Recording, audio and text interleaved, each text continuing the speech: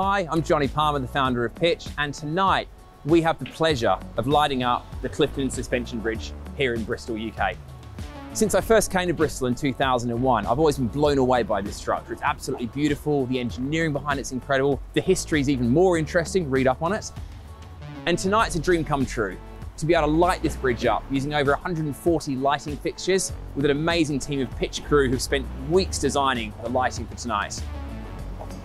When you light up a structure like this, it's not just about the equipment or the structure, it's about telling stories and getting people to engage with their local history and hopefully bring some smiles to people's faces.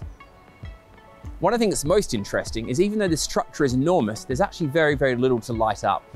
See, what we're looking for is actual faces that we can put colour onto. And this bridge is actually very thin. So of the light we're producing, only a small percentage is actually hitting the structure itself. So that's why we need so many lights for such a small area.